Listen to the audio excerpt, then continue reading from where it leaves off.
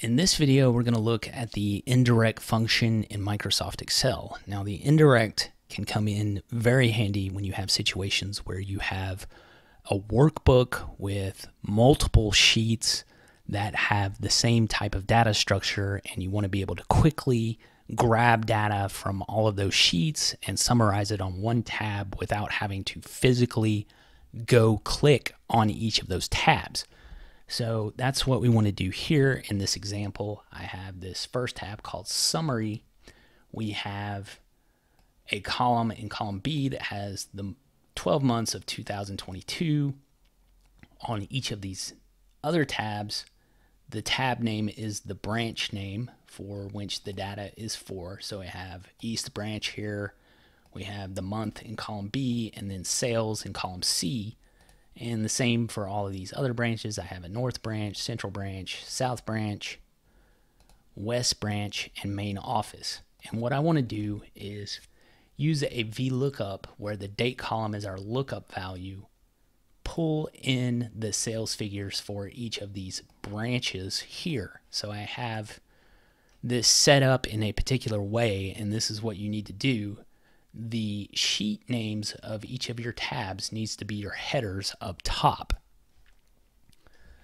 So before we jump into this, what I want to kind of show you is what a sheet reference looks like. So I'm just going to, from this summary tab, hit equals and then go grab a random cell on the East Branch tab. So when I go back into the formula by hitting F2, you can see the sheet reference is this right here. We have East Branch, the sheet name, enclosed in single quotes, followed by an exclamation point, and then the cell reference. So what the indirect function does is it allows you to refer to a sheet or range reference or both as text. So I'm going to begin with an opening double quote because this is text, and then do a sheet reference. So I need to begin with a single quote, then the sheet name, East Branch, end it with a single quote, then an exclamation point, and then the cell reference, which is B3. End that with a double quote, and I think I pulled in B3 instead of C3. So we'll pull in C3, and you can see it pulls in the same amount. And I didn't have to click on it. Now that doesn't really look that impressive for this type of simple example, but I'll show you where this can be useful. What we're going to do is use the indirect, refer to our header sheet names up top to perform a VLOOKUP to pull in the sales value where the date is the lookup value without having to click on any of our other sheets. So we're going to insert a VLOOKUP. Our lookup value is the date here. I'm going to hit F4 3 times because I want this column to stay locked. When I drag this across, it always points to this column, but when I drag it down, the row is still relative so that it moves to the different dates with each row.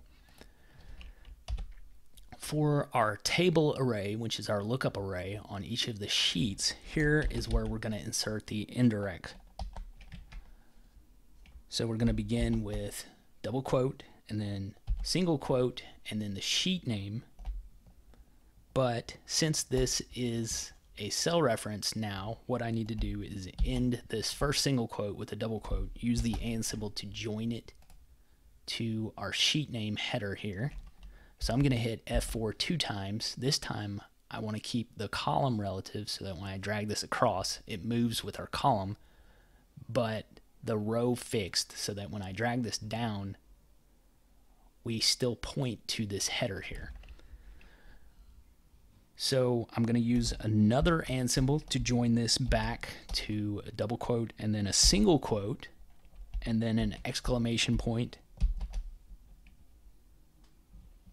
and then our column reference. This is, think about this in terms of our VLOOKUP. So this is going to be our date column, column B, and then the column we want to pull back, column C. So that is our lookup array.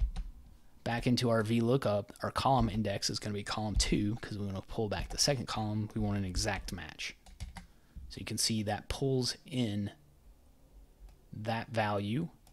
When I drag this across, it pulls in all of the values for all of the other branch locations. So now I can check this really quick by going to the main office tab. I'm just going to copy this sales data, paste it directly to the right, can subtract it just to make sure everything is correct, and it is. So we just created a VLOOKUP formula really quick to all of our other tabs without having to click on any of them. Well, that is all for now. Thanks for watching.